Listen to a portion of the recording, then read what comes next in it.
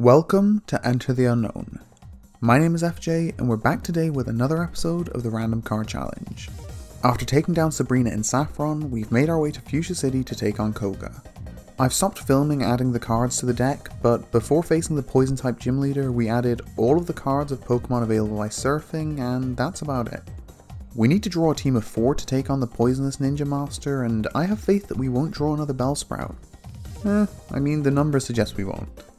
Okay, instead we'll be using Nidorino, Venonat, nice, really going all out on the poison, Tauros, and Meowth.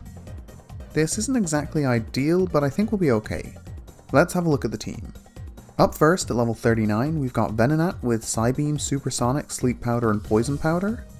At level 37, with Strength, Swagger, Rest, and Hyper Beam, we've got Tauros. Our second level 37 is Nidorino, and he's got the moves Strength, Horn Attack, Poison Sting, and Double Kick. And our final team member is Meowth, and at level 43 his moveset consists of Slash, Screech, Feint Attack, and Payday.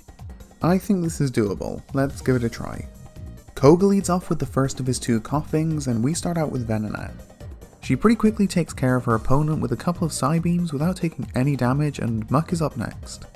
After putting the Sludge Ball to sleep, we recall Venonat and send in Tauros. A couple of hits from Strength leave Muck with a sliver of health, but he wakes up and Koga heals him right back up with a Hyper Potion. When he badly poisons the Wild Bull with Toxic, we send Venonat back in and put Muck back to sleep with Sleep Powder. 3 consecutive Psybeams connect to awaken the pile of Shape plus Sewage, but his retaliatory Sludge attack isn't very effective. Another Psybeam leaves Muck in red health once again, and once again Koga splashes the cash and throws a Hyper Potion into the mix. Compound Eyes comes into play yet again and helps Venonat land another Sleep Powder in spite of all of Muck's minimizing. This time he doesn't wake up. 4 more super effective hits knock him out and take Koga down to 2. Koffing number 2 is sent out and we put him straight to sleep. A full heal wakes him up just in time to witness his demise. Venonat scores another knockout with Psybeam and leaves Koga with just his ace. Weezing gets the same treatment as everyone else. Sleep Powder puts him out for the night, and as we want to use our whole team we bring in Meowth. After lowering Weezing's defense as much as possible with Screech, the Poison type wakes up and one-shots Meowth with a critical hit Sludge. We send out our last team member Nidorino, and with his defense as low as possible, 2 shattering strength attacks knock out Koga's ace and give us the win. Now, we didn't actually win the Soul Badge at the first time of asking. For the first time in the series, we actually lost a battle on our first try. There have been a lot of lucky battles, but this one was the complete opposite. In this attempt, we somehow managed to miss Sleep Powder 6 times in a row. Now, you can see Muck using Minimize and Sleep Powder isn't the most accurate move, so maybe it wasn't so unlikely. But you're forgetting about Compound Eyes. Or maybe you weren't. I don't know, I'm not you. I was so confused by this series of events that I had to go and check the Venonat's ability was in fact Compound Eyes. Let's just take a real look at this for a second. Sleep Powder has 75% accuracy, so a regular Pokemon using it should theoretically be connecting 3 times out of 4. The ability Compound Eyes gives you a 1.3 times multiplier on your accuracy, making Venonat's chance of hitting Sleep Powder 97.5% on any given day. Now we have to think about Minimize. At the time of the first attempt, Muck had raised his evasion 1 stage. That gives us a 0.75 times multiplier, taking the accuracy of the first Sleep Powder down to 73.125%. That's not great, but it's still almost 3 times more likely to hit than it is to miss. Anyway, he used Minimize again before our second shot, changing that 0.75 multiplier down to a 0.6 and dropping our accuracy to 58.5%. Pretty inaccurate, but still more likely to hit than miss. Muck raised his evasion once more before our third shot, dropping our chance of hitting down to 48.75%. That held for attempts 4 and 5 because he didn't use Minimize again until our 5th consecutive miss. That final Minimize lowered our chance of hitting Sleep Powder to 41.73%. Pretty poor accuracy, and after that 6th miss Venonat finally managed to put Muck to sleep.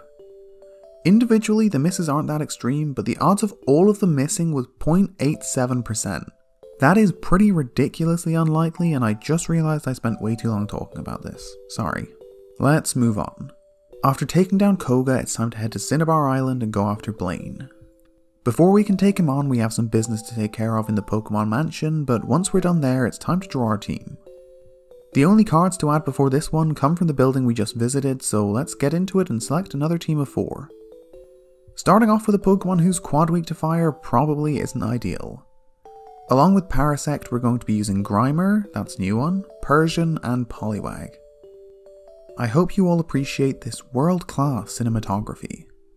Now you may have seen this already because I put it up on here, but while grinding up Poliwag in the Pokemon Tower, we encountered a shiny Ghastly. The Pokemon Tower is the ideal place to grind up if you want special attack EVs, and I have no idea how many Ghastlies I'd battled at this point, but that's 2 shinies for the series and I am definitely not complaining. I think the game felt bad about the sleep powder thing, honestly. After catching her, we finished grinding and returned to Cinnabar Island.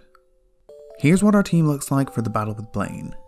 Painfully enough, Persian had to be level 42, which meant the level 43 Meowth we just used against Koga was absolutely no use. I did a lot of Meowth grinding for this video, some would say too much Meowth grinding. I would say that. Okay, let's go get our 7th gym badge. Blaine sends in his Growlithe first and we start with Parasect. I was sort of just hoping to shock Blaine into forfeiting. I assumed that nobody had ever used one against him before and he'd probably just call it quits. That doesn't happen unfortunately, but Growlithe does miss Fire Blast, allowing us to put him to sleep with Spore. We send in Poliwag who lands a crit Surf to one-shot the fire type. Ponyta comes out next for the Cinnabar gym leader and we recall Poliwag and send in Grimer. Although he manages to land a Sludge and deal some damage, the horse gets the better of him with a trio of Fire Blasts. We send in Parasect for backup and wow, that is bad backup. 1 Fire Blast is more than enough to take out the Parasitic Mushroom and leave us with just 2. We send Persian in and he digs underground, avoiding Ponyta's Fire Blast. When he comes back above ground, the collision with Ponyta knocks him out and takes it down to a 2-on-2. Blaine sends in Rapidash and we go for the same strategy that worked against his unevolved form. 2 digs knock out the Fire Horse and leave Blaine with just his Arcanine.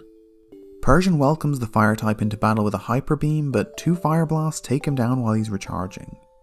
Poliwag comes in for the final one-on-one of the battle and a single Hydro Pump washes away Arcanine and gives us the win. With the Volcano badge in our case, we're only 1 gym battle away from reaching the Elite Four. That'll be our goal for the next episode though. We've picked up another 2 gym badges today and that's the most progress we've made in one of these videos, so that's something to celebrate. I hope you enjoyed, thank you so much for watching, and I'll see you next time.